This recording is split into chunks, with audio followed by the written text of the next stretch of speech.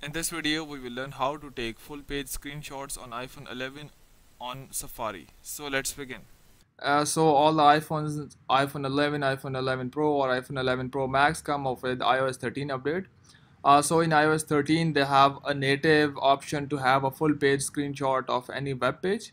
So for example, if I go and open the Safari, and for example, if I here go to apple.com, so here we have apple.com. So I would open that. So here we are in the apple.com website, and if I want to take the screenshot of the full page, so here you need to go to the typical setting of having a screenshot. In case of iPhone 11, you need to have press the power button and the volume up or volume down button simultaneously for a while. So if you press both of the buttons, there would be a screenshot.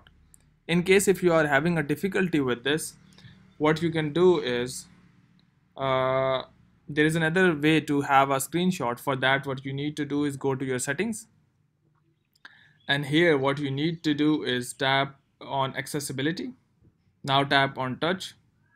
Now tap on assistive touch and turn it on, and on the single tap select screenshot. So now if you go to your Safari, and here we have this little circle, and if you single tap on this like this one, it will take the screenshot. So once you have took the screenshot, tap on that screenshot. Now you have an option of full page, but you need to wait here that you need to make sure that you have loaded the website completely, like from the beginning to the end. So you need to wait for the website to load completely to have this full page screenshot option. So tap on full page. So here you can see the full page. If I swipe it down, so you can see the full page has been screenshot. And if I want to share it, you can share by tapping on the share icon at the right top corner, or you can simply tap on done to save the screenshot to the PDF. So save PDF to files.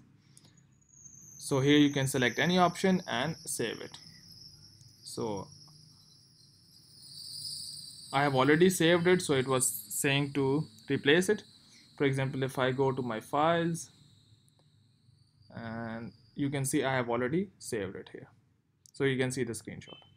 So hope it has helped you in having a full page screenshot on iPhone 11. But before you go, please like, subscribe and share. Thank you.